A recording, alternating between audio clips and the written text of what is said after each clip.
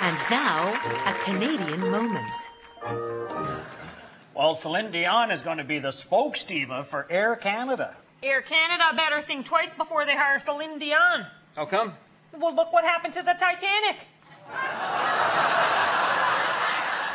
So, who do you think is going to win the greatest Canadian? Vera, it's going to come down to Pierre Trudeau or Don Cherry. It's a no-brainer. Pierre Trudeau was a brilliant statesman, a dynamic orator, a dedicated intellectual with a strong national vision. You going with Cherry? That's right. Me too. Oh, yeah.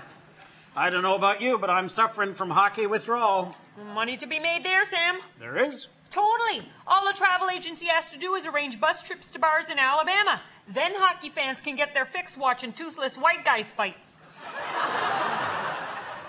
Did you see they're bringing in new airport equipment to detect traces of explosive on boarding passes? Oh, yeah. It's all part of Transport Canada's continuing policy of making your airport check-in longer than your actual flight. So what do you think of Sheila Copp's going to Kingston to act in the Steel Magnolias play? Nothing wrong with politicians getting the acting bug. Gilles Duceppe could star in 6 Degrees of Separation. Jack Layton could be in Raging Bull. And Stephen Harper could star in Dead Man Walking.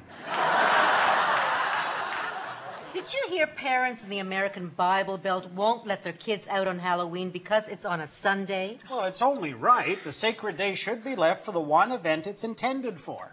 Watching football. You got that right. Tell me about it. Totally. Oh, yeah. Oh, yeah. Oh, yeah. This has been a Canadian moment.